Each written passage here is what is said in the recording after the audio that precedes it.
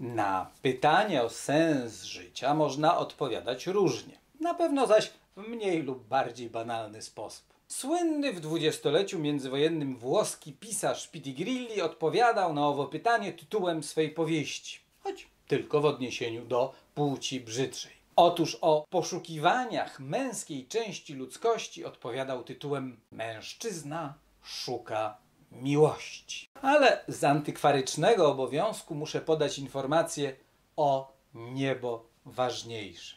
Pitigrilli nazywał się właściwie Dino Serge i był autorem skandalizujących książek. Zdobył sobie w szalonych latach 20.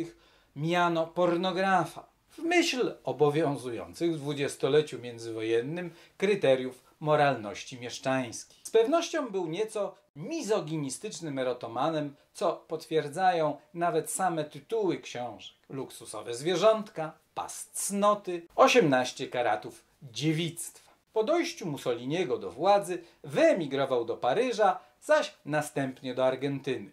O paradoksie! Do Europy powrócił już jako moralista i głęboko wierzący katolik. Napisał jeszcze Sadzawkę Siloe czy powieść o intrygującym tytule Dzieci deformują łono. W Polsce w latach 50.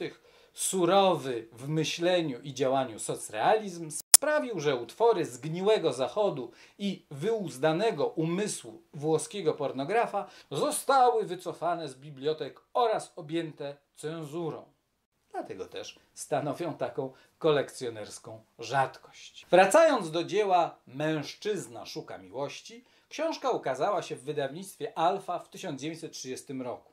Zaryzykowałbym stwierdzenie, że już dzięki pieszczotliwemu Pitti i płomiennemu Grilli w nazwisku autora powieść była skazana na sukces. Nie należy jednak zapominać o najważniejszym. Książka Pitigrillego ma zachowaną naprawdę atrakcyjną okładkę wydawniczą w stylu art-deco, zaprojektowaną przez Jana Mucharskiego. W antykwariacie dostępna jest też inna powieść tego autora, Słynne luksusowe zwierzątka. Zapraszamy na stronę www.atticus.pl do działu Książki wydane do 1945 roku.